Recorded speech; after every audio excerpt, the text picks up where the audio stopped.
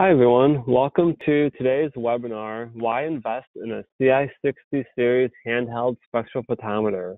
Presenting today is Tim Mouw, our Applications Engineering and Technical Support Manager at X-Rite. I'm Robert Grotans, the Global Digital Learning Manager, and I'll be moderating today's webinar. Just a couple of things to go over before we get started today. Due to the number of people that are attending today's webinar, we will keep everyone muted. If you have any questions during the presentation, please use the questions function on the GoToWebinar panel, and we will have some time at the very end to answer a few of your questions. Finally, this webinar will be recorded, and we will follow up with an email after this webinar with a link to the recording so that you can watch it again. So with that, I will turn it over to Tim to get things started. Thank you, Robert. Welcome, everyone, and let's dive right in. We're going to talk about why invest in a Ci60 Series handheld Spectro, and as the subtitle says, are they worth the upgrade? So let's go ahead and launch into our presentation.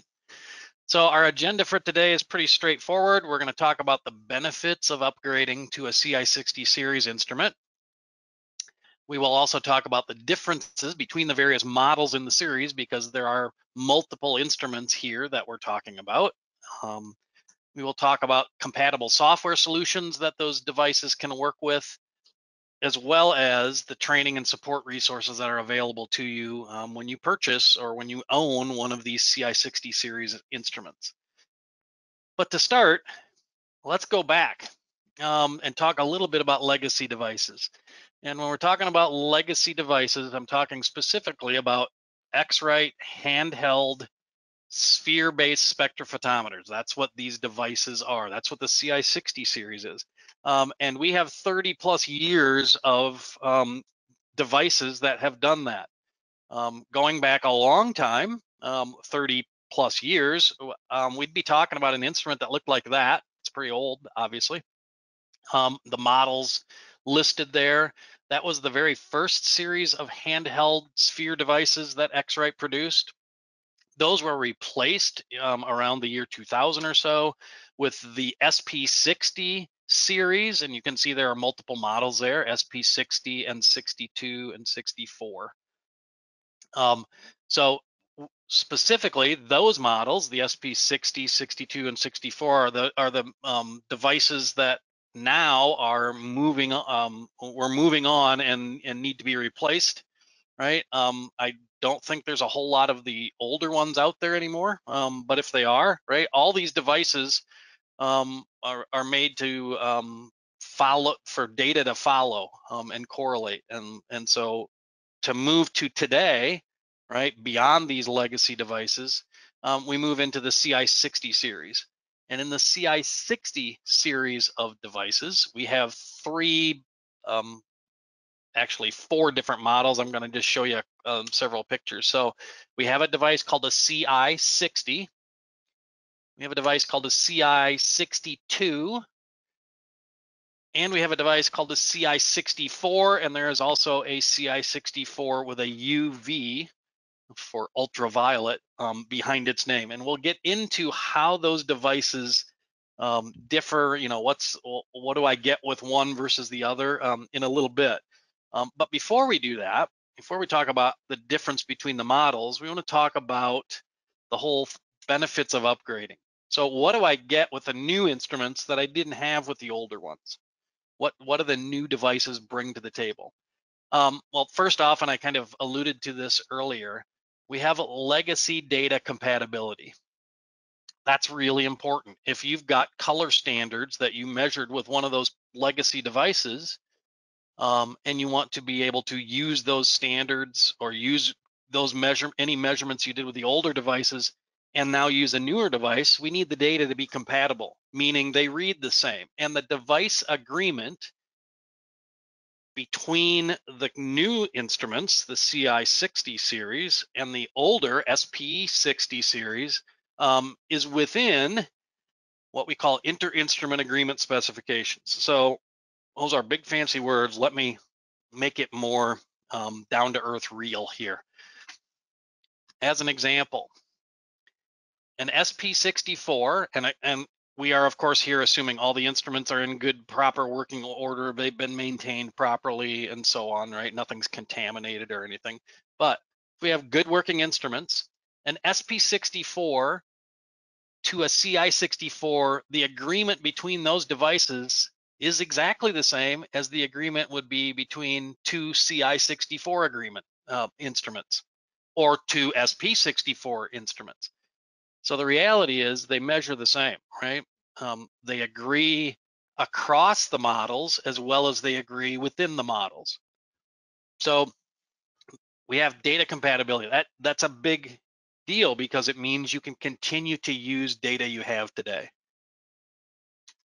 Second thing is that with the Ci60 series, we have the ability to embed Net Profiler. And what we're talking about, Net Profiler is a piece of software that allows you to profile your instrument, to let the software make minor adjustments to the device based on the environment you're using it in, right? To correlate your instrument, to keep, it's kind of an extension of calibration if you want to think of it that way, right? Bring your device back to reading like it did when it was new, right? Net Profiler allows you to do that.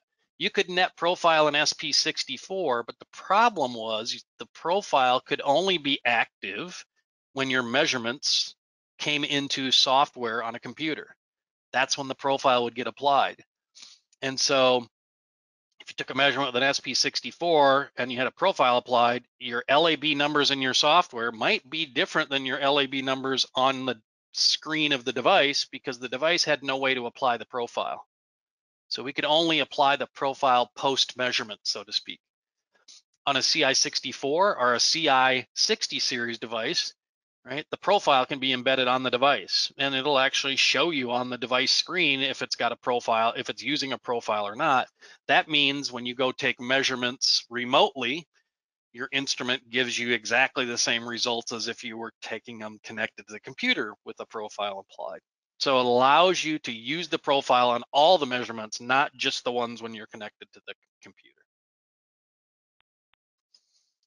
There are no battery limitations. Might seem silly, but all of the previous versions of the device, right, the SP60 and even prior versions, the instrument, even when it was plugged into the charger, had to have a battery that was functioning and had some charge to it because it needed that in order to fire the lamp and do all of that.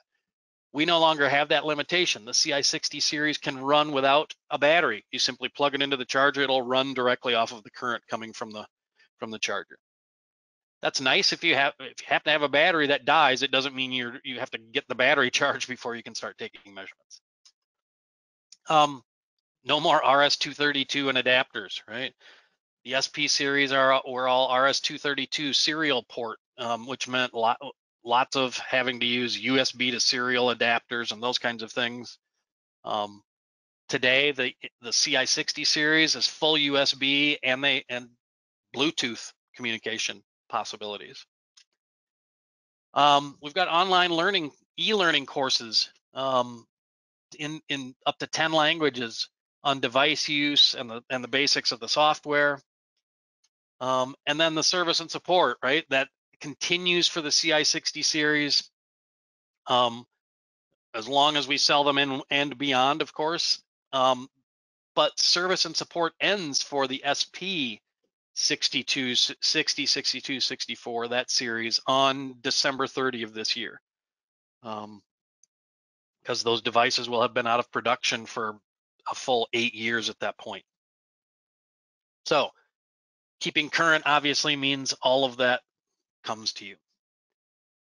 So those are the benefits over the previous devices. Now let's look a little bit at the difference between the different models. And so you'll see across the top, we've got a Ci60, a Ci62, a Ci64, and a Ci64 UV. And we're going to look at a number of rows of information. And if we look at this from left to right, you'll see in bold text and highlighted in green if there's something that the model on the right does that the model to its left couldn't do. So for example, Ci60, it only has one aperture size, right? which is an 8mm measurement area, and the target window, meaning the opening in the window for where you put the sample, is actually 14mm, because of course we can't measure right to the edge of the window. So it's one aperture size for a Ci60. For a Ci62, we can have a 4mm or an 8mm or a 14mm, but you got to pick which one you want, and it's fixed, and that's the only aperture size that one can use. But you've got 3 options with a Ci62.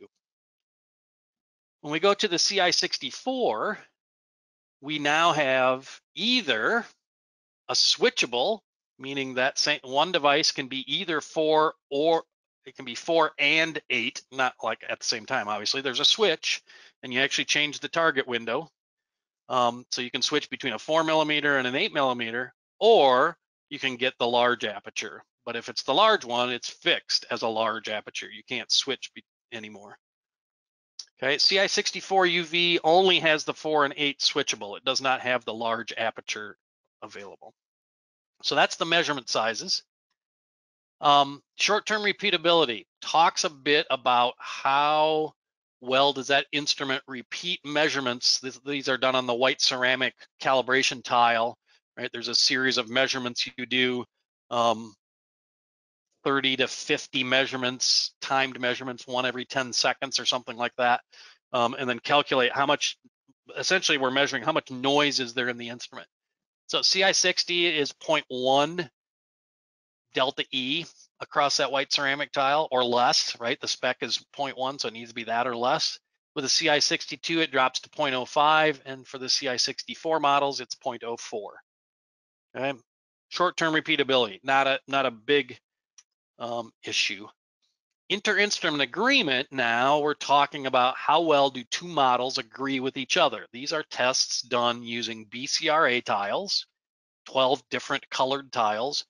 Every instrument we manufacture and when we service a device, right, gets tested on those tiles to make sure it falls within this tolerance. So a Ci60 is average 0.40 delta E across those tiles. With a Ci62, that gets cut in half to 0.2 delta E across those 12 tiles. And then the Ci64 models fall even further, right, down to 0.13. Now, as you may have assumed or guessed, as you go from left to right in this graph or this table, right, you're improving and increasing performance. You are, of course, also increasing costs because you're making a more precise, accurate instrument with more features and functions. But this is helping us outline and understand which device might be the right device for what you need to do. Modes and functions. So these are things the instrument can do if I'm using the instrument all by itself. If I weren't going to connect it, right? These are all things I can do in the device using the on-screen or on the device screen and controls. So the Ci60 does quality QA, which is basically store a standard, measure some trials against it, right? Compare, which is just a quick, I want to compare measurement 1 to measurement 2 to each other, right? Opacity and strength. The Ci62 adds something called projects, which is a way of organizing standards. So I could use that project mode, for example, to have a group of standards together that are the standards that maybe these are the colors I'm going to measure today, and I put them in a project. Then I can use the device to go take measurements, and when I measure a sample or a trial, it'll automatically use whichever standard within that project is closest to the color I measured. So I can do some auto selection things and so forth with projects. Move to the Ci64 units, and we add this thing called a jobs function, which is something that we can use with software where we're able to download from the instrument a job, and a job is more than just color standards. It might actually be instructions to the user on screen in the device, telling them where specifically to measure. Perhaps I'm measuring something that's fairly large and I need to measure in multiple places. It can actually prompt them through measure here, now measure there, now measure there, and it's capturing and that data, applying some metadata and tags to it and so forth. That's what a job allows us to do. And then the Ci64 UV, of course, as its name might indicate, it has UV calibration in it. What's UV calibration good for? Anyone who's measuring something that is optically brightened, whether it's fabric or paper, right? Has an OBA, an optical brightening agent in it, a chemical that's put in to make a white whiter.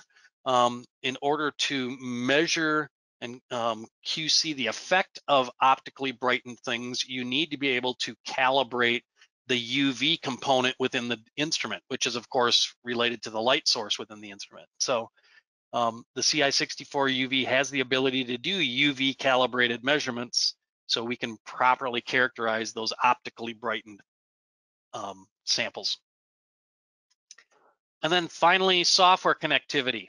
So the Ci60 connects to one thing only, and that's just a configuration tool. So it will not, it is basically, other than the config tool, it's a standalone device. You can't profile, use Net Profiler with it. You can't hook it up to a computer and save your measurements. It's all just living on the instrument kind of measurement. When we go to the Ci62, we now introduce for it and the Ci64 models, the ability to use Net Profiler, as I discussed earlier, right? To use QC and formulation software, right? It gets used with IQC or iMatch software for people who are doing paints and plastics and textiles. It also gets used with ColorCert and IFS, ColorCert being a quality control software, IFS, which stands for ink formulation software, in the print world. So these devices get used in many different industries, and we've got software, whether it's QC or formulation software, that they connect to. And so, of course, there's much more information in detail you can get to on our website about each of these models, but these are kind of the key things of what differentiates them. Helps me be able to say, okay, if I know I need to be able to, obviously, if I need to be able to measure optical brighteners, it's a pretty easy decision about which instrument is right. But if I'm doing QC and I want, I need a large aperture and I need to be able to profile it and stuff, okay, maybe it's a 62, maybe it's a 64, right? If I know I need to be able to measure multiple sizes, then I'm going to have to go to the 64. If I only need one aperture and I can live with that, maybe it's the Ci62. Those kinds, the things in here, I think help determine which is the right model for you, depending on your workflow. All right, so let's talk a little bit more about the software solutions, just to give you an input on that. So the Ci6X config tool, it's a piece of software. It looks like that. This was grabbed yesterday or the day before with my instrument hooked up to my Ci6X config, and you can see it tells me the model and the serial number and the firmware version, and in bright green says it's connected. All those tabs, the lower row of tabs, general, system setup, color setup, each of those tabs is getting me to another section of the configuration of the device. Now, I could do all of those things in those tabs, the lower row of tabs, on the device itself. But of course, doing them on a little screen on a device and having to move back and forth can be a bit laborious if I have lots of settings I want to change. I have the ability then to do them here through the software, where it's much easier to do that. You'll see on the right-hand side there, it says show setting on device. I can even turn off options because maybe I don't want my users who are using the device to be able to go in and change things on the device. The other thing that's really nice about this is once I get it all set up, for example, in color setup, I'm going to set up what illuminant observer am I going to be using as my default, right? And maybe you only ever care about one, so you want to turn the others off so somebody doesn't accidentally get to the wrong ones. But once I get everything set here, I can then go up to the tab on the top where it says backup and restore. I can back up all the settings I just made on this device. And the beauty of this tool is if I have another device, I can plug that device in and I can restore the settings file I just created to that device. So if I have multiple devices that I need to set up in one fashion so that they all work the same, maybe I've got 4 devices through my plant, I go through this process once, set it all up, then I can just restore it to each device. Now all the devices are configured identically, and I'm ready to go use them. The one other cool thing this does is this thing called remote control, which literally, this is just a screen grab I threw out there, right? Shows this screen of the device. And if I do that when it's connected, if I'm using my instrument, if I'm hitting the buttons on the instrument, the display here is actually going to change. And it's a very nice tool for if you need to train users, right? Because it's hard to get everybody in front of an instrument. The screen on that device is maybe 3 to 4 inches by 2 by 3, 3 by 4, something like that, right? It's hard to get a bunch of people around seeing what's going on. It's very easy if you do it like this, because of course you could put it on a projector or a big screen or whatever and show people how you're using it and things like that. And you can see on this device, it's showing me that it's ready to measure a sample, right? That it's showing me absolute LAB, delta LAB, what conditions it's in. The little yellow here means that my net profiler is not enabled right now, right? Is it connected? It's connected USB, and so on. So the instrument's telling me all that. This config tool works great to help me with all of that. Then Net Profiler. So Net Profiler is a piece of software. Looks kind of like that when you launch it. Again, hooked up my device to it, right? And I would be ready to go ahead and profile. And what profile involves is this. These are, it's hard to see, but each one of these little circle pieces is a tile, has a tile in it of different colors. There's a white, a couple of grays, a red, a green, a yellow, a blue, and orange. And those tiles we have known values for because these are serialized. And so you would go through and the process of measuring them tiles with the device. They're shaped like this because they actually fit into a holder that looks like the calibration stand, so we can go ahead and profile the device. And when we're done, the profile gets stored to the instrument and away we go, and we know we are measuring accurately. QC software, I mentioned, and these are just quick screen grabs.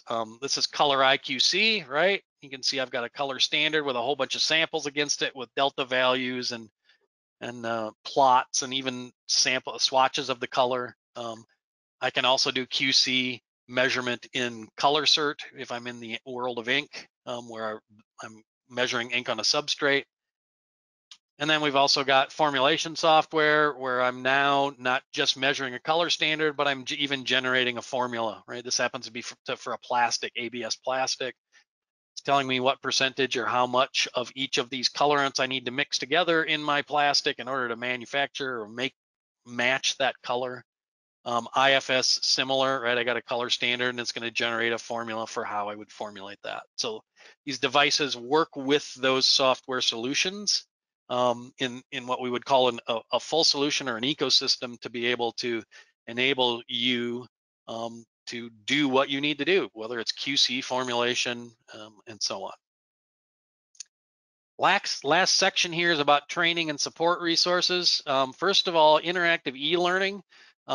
X-Rite has a Color Services interactive e-learning site that has a number of courses on it. Some of them are free, some of them are paid for, but I'm going to show you this because in the industrial color and QA area of the training, you'll see there's a Ci6X training that's a free course.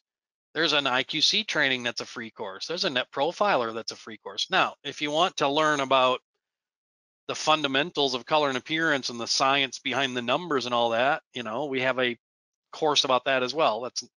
That's a chargeable thing. But anyone who buys a Ci6X is going to automatically get this training. And the way these courses work is they are a series of videos. You go through the videos. It's someone literally running a device. You can have them, teach you how to show you how to do something, pause the video, go on your instrument, do it yourself. It's a great learning tool and can be somewhat interactive. We have similar courses in the press room and ink world for other Exact, that's another instrument we sell, right? Color cert, ink formulation, right? There are free courses there for those things. And the one of the really nice parts about all of these courses is when you finish one, you're going to take a test, and when you're done, here's a copy of my certificate, right? That means I took the course, I passed the test at the end. I can even say, hey, I've got my operators certified that they've passed the test on how this particular product works. So I know that they have the basic training done. So in addition to interactive e-learning, of course, we have support, and that's our website, right? So for each of the model instruments, you'd be able to find a page, right, where you can view product details, you can request service, you can register your product. You even have a contact us button up at the top if you need to reach out and ask for some technical assistance. Underneath this, you'd find things like downloads of the software that the instrument connects to, the configuration tool, firmware, if we need to update the firmware of a device. There are support articles, user guides, manuals, and so on. So all of that is available to you on our website. It's available for you to go look at right now if you want. Sometimes that's good information to see as you're considering, if you're considering upgrading your instrument to get more information about the new device. So that takes us through our agenda, and we get to a point where we have questions, or we're ready to answer some questions. And Robert, I think you had something you wanted to interject here as well. Yep. So if you have any questions, please feel free to submit those now if you haven't already. While we wait for questions to come in, I am going to launch a poll question. If you would like to talk to a sales representative or learn more, please feel free to answer this quick polling question, and then I will turn it over to Tim to filter through any questions that might come in. Thanks, Robert. So one question we have is a question about specular included and specular excluded. So without going into too much in-depth detail about what those things are, right?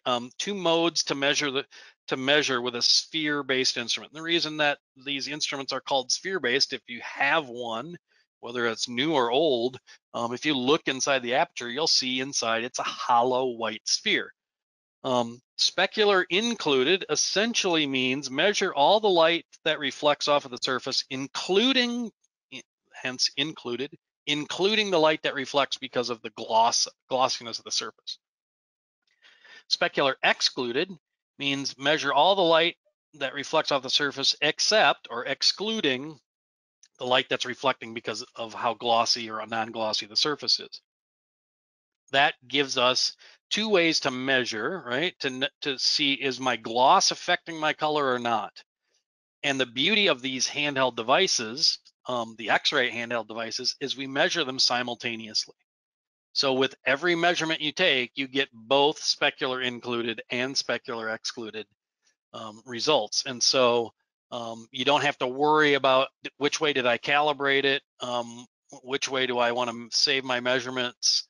No, we're doing both simultaneously, consistently all the time. And so that's a real advantage, right? Because the last thing you want to do is have a measurement and then have to go back and calibrate and switch. And X-Rite's been doing simultaneous spin specs with our handhelds from the inception of them, and it's something that's unique to us.